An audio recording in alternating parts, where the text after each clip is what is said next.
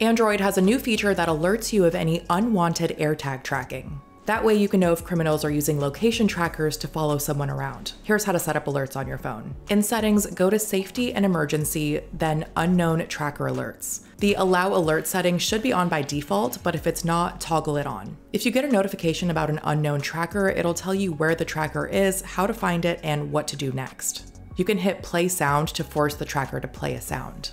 You'll also see options like contacting law enforcement, getting information from the tracker, and disabling the tracker if possible. If you want to check your surroundings for any possible trackers without waiting for an alert, hit Scan Now at the bottom of the settings page.